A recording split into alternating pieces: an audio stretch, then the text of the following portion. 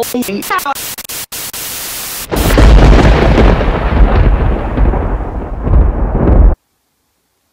Haunters, it's Liam, here to show you the DIY Geyser RGB that I built the other day. I posted about it in Haunters Hangout and promised you guys I'd make a video, so here I am. Hopefully this will be helpful. Really straightforward. I'm sure that a few of you have figured it out just from seeing the picture that I posted. But figured I'd walk you through it. Again, super basic. Really all you need is the light, the fogger, and some DMX equipment, and that's about it. And so I'll show you all the stuff I have, show you how I did it, and you can do it yourself. So started with this guy. This is the ultra fancy YJ1500QZ upshot fogger. I don't think you can actually even search for it with this. I've tried and you don't get a whole lot of hits. Just look for the upshot fogger on eBay. It should be like around $100. Some of them are $60 with $40 shipping. Some of them are just $100 with free shipping. So whatever, you're going to pay about the same no matter who you buy it from. Some ship faster than others. I think I actually got this shipped super fast, like within a few days. Some ship from China, but just, you know, pay attention to the shipping. But again, you shouldn't pay more than $100 for this guy. The other thing that is part of the equation is this. This is just a super basic RGB par lamp, DMX controlled from Amazon. Again, just kind of a Chinese knockoff, whatever. I've been using these for a few years and they hold up surprisingly well. I've had a few die, but I think that one actually was in a rainstorm last year, and I think that's why it died, which I think clearly would make sense. So that's what this is. Again, like 20-25 bucks on Amazon, right around there, and most of them, they should be on Prime. So if you have Prime, you're good to go for free shipping, and you can probably have them tomorrow. Amazing, right? By the way, this guy comes with his the hanger and these guys. Normally it's not like this, but basically that's all it takes.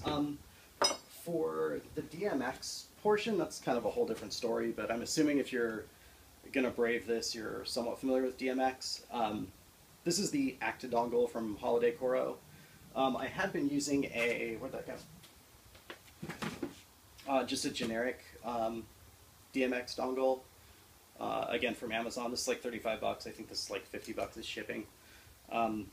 This one did work, and then I upgraded Mac OS and found out that, well, after I ordered this one, I found out the drivers had been compromised. This one actually is working now too. So now I have two. Not that it really helps, but this is really nice. I mean, it comes in a great enclosure. Comes from a great company. It's got great support. So, you know, if you want to spend the 50 bucks, that's it. This plugs into your USB port.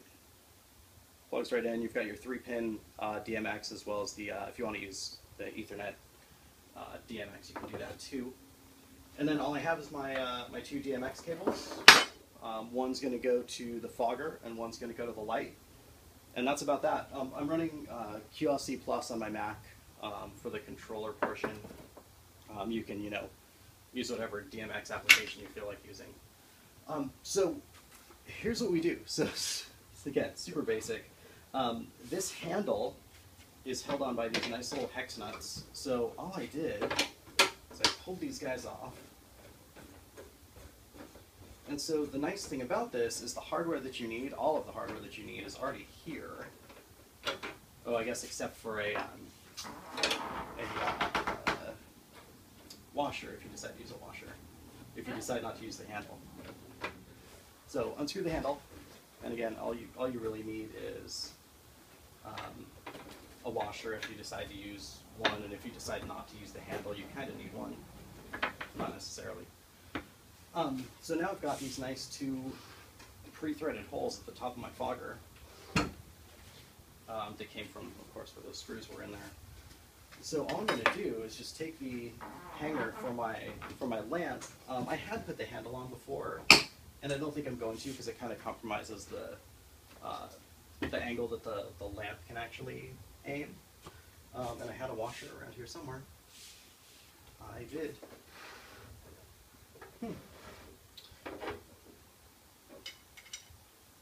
Okay, you really don't need a washer. I'm going to say no, you don't need a washer. Probably a good idea, but I have misplaced mine, so we're not going to use one.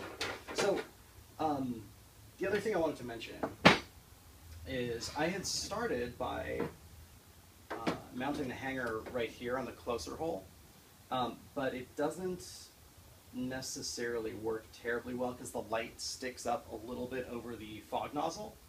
So I actually moved it over here and it seems to work pretty well, just a little better. And you still get the same effect, it still works great. So all I'm going to do is screw this guy back in with the hanger attached, and I'll show you what this looks like in just a second here. So this is what I've got. So my fogger, the hanger, and the screw, and they're all attached. And so now all I'm going to do is decide what channels I'm going to use for both the fogger and for the light. The one thing I would mention is there's, unless I lost the manual, which I probably did, there's like zero documentation for this fogger for the DMX, but it's really straightforward. The dip switches are on the back. Set them appropriately and you're good to go. Same for the light. The only thing about this particular light is 10 is going to be on, and that's going to tell it that you want to do DMX control. And then you set the rest of the switches accordingly. So from here, all I'm going to do is, oh, sorry, one more thing. I'm going to plug in my DMX cable first because it's a little bit easier. I'm going to go in for this one because I'm going to go to my fogger first. So I'm going to go in and then I'm going to plug this into the back of the fogger in just a second here. So, screw these guys in.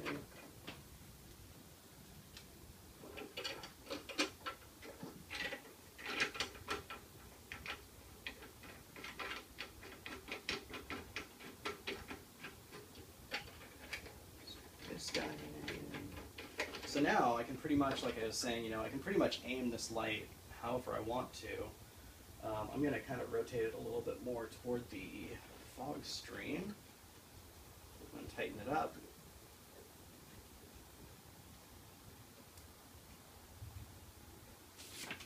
And then, as I mentioned, plug this guy into the back of the fogger. And that's that. So, something else I'd mention, I wrapped this cable up. I'm guessing that I'm probably asking for interference, but we'll see how it goes. It hasn't given me trouble yet, but probably once I get more lights plugged into the string, it's going to get a little touchy. So we'll figure something out. I'll order a shorter cable or something. This is like a 10-footer. From here, I'm actually going to take my other DMX cable, and I'm going to go from the fogger to my active dongle. Plug this guy in. Again, this is probably stuff you guys know if you're already doing DMX, so apologies. And then I'm going to plug this guy into my computer, plug in my light, and then plug in my fogger and turn him on.